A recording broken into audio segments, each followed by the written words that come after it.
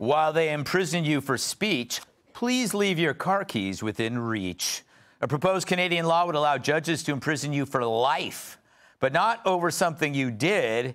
It's what you say, like if you were to say you were for genocide. So what does that even mean? Will they arrest Hamas supporters or arrest Israel supporters because Hamas supporters see them as the genociders? Now, unlike Urkel, I can say genocide is bad. But really, life imprisonment for hate speech? In America, you don't even get that for murder.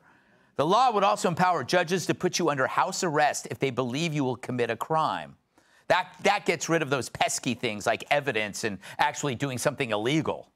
Of course, Prime Minister Trudeau supports the measure, understandable as an oppressed person of color. But there's more. A justice on Canada's Supreme Court says calling a rape victim in a prior case a woman was unfortunate. And here I thought the unfortunate thing was the rape. And she should have been called, quote, a person with a vagina. And I'm sure that's comforting to the victim. The reason this is considered a mistake, it may have, quote, engendered confusion. Engendered confusion. Sounds like a perfume you'd splash on your cleavage or your balls. Sorry, the only gendered confusion comes from the court, not normal people. But I don't need to know if that judge has a butt to declare her an asshole. I hope she doesn't arrest me. Finally, Toronto police are telling people to let thieves steal their cars. Said one cop, quote, to prevent the possibility of being attacked in your home, leave your fobs at the front door because they're breaking into your home to steal your car. Come on, Canada. Politeness has its limits. So now you can be arrested for speech, while it's made easier for actual criminals to evade arrest over real crime. So in Canada, you're to leave your keys available to the thieves, and when you call the cops and they arrive and you speak ill of the thieves, you could be arrested. And if you're in court for the arrest and you refer to the female lawyer as a woman, you'll get even more time. Basically, they want you to keep your mouth shut, your car door open, and the more said about everyone's vagina, the better. Meanwhile, the thief is driving your car due south to a country with free speech. USA! USA! USA! There you go, huh? I never did that before. Lee, what is going on in Canada? I thought they were like our next door cool, dorky neighbors, but I'm not so sure. I mean, how hopeless it must feel, how helpless if you are a Toronto resident and the government is telling you that you need to be helping the thieves steal your car. And there's no fight, no rule of law, no law and order. Essentially, they've given up on themselves. And, I mean, we have our own problems right here in New York.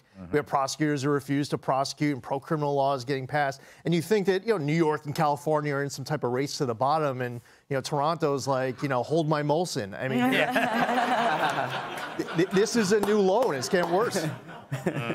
Molson.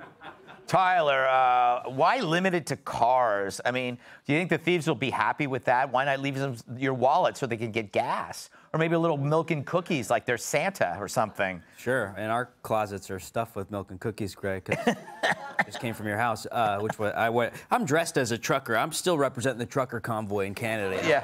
Looks like I have a little toy truck, though. But, no, it might, maybe their house, you see a robber, you're like, the key's actually under the rock, I'm gonna go, I'll go live in your tent, I just came from Toronto, I did a show, and you gotta appreciate the free speech we have here. You don't have free speech, and I had a protest at my show, but because Canadians are so pleasant, they did it silently and got up and walked out. And so, I don't know, we need Jordan Peterson to be like, get your damn life in order, Trudeau, get your out of your ass, take the blackface off, get a job, do something with your life, it's like, well, clean your damn room, Maybe that's a problem. Their rooms are all dirty. Exactly. It all goes back to those sheets. Tyrus, it is amazing. There's like 3 things in here that are just gross. Is Canada over? Listen, I was with South Park when they said blame Canada way before. I mean, they're weird anyways. Their top of their heads don't even connect to the bottom of their mouth. So I stay away from Canada as much as possible. It's just, it's the message is clear as day. Is we're going to allow whatever we want. Shut up about it. Like if you talk about it, if you complain about it, we'll punish you because we can't fix the problem and we don't want to fix the problem. So if we break a few eggs, it's like the lottery. Hopefully you're not one of the eggs. Yeah. Because if it happens, cooperate, because we don't want to do the paperwork. We don't have if someone breaks into your house, if someone breaks in your house to steal a car and there's a woman in there, they're going to stay for a little more. Like the idea that your home is not even safe. And that your best defense is not fight to the end, not scream and hope the neighbors come. It's give them the keys. Because if I went into somebody's house and they gave me whatever I wanted, there's a good chance I'm going to come back. Yeah. And I'm going to keep coming back.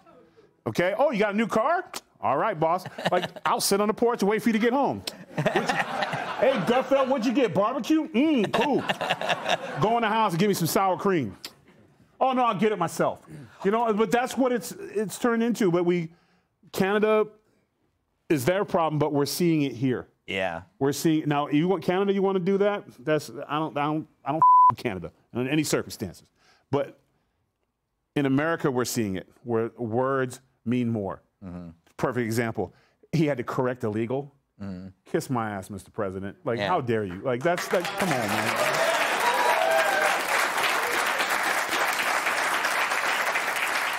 I wouldn't mind that little example of you being at my house and me coming over. I'd have a little friend there when I get home. It's not going to be as friendly as you think, Gutfeld. Especially when I'm just leaning on you on the couch and you're like, hey, I have to go to the bathroom. You didn't ask. And then you're my remote. I'm still waiting for the bad part. Ugh. Kat. I forgot who I was dealing with. Yeah. Kat, imagine if from now on you have to say person with vaginas and that spread to companies. The HR department. Instead of what's up, girl, you're like, what's up, vagina? Yeah. And HR would now have to condemn you for saying woman. You must say vagina. It totally reverses human resources. Yeah, I mean, it's a lot of things interesting in Canada, for sure.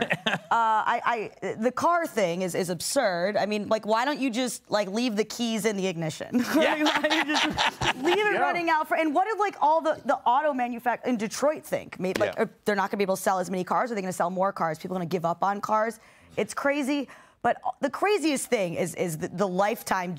imprisonment for speech. Yeah. Because as you pointed out, right, I mean, what does and does not constitute speech that calls for genocides in the eye of the beholder, all speech, right? That is so... I really never thought someone named Justin could be this dangerous. Yeah, it's true. It's true.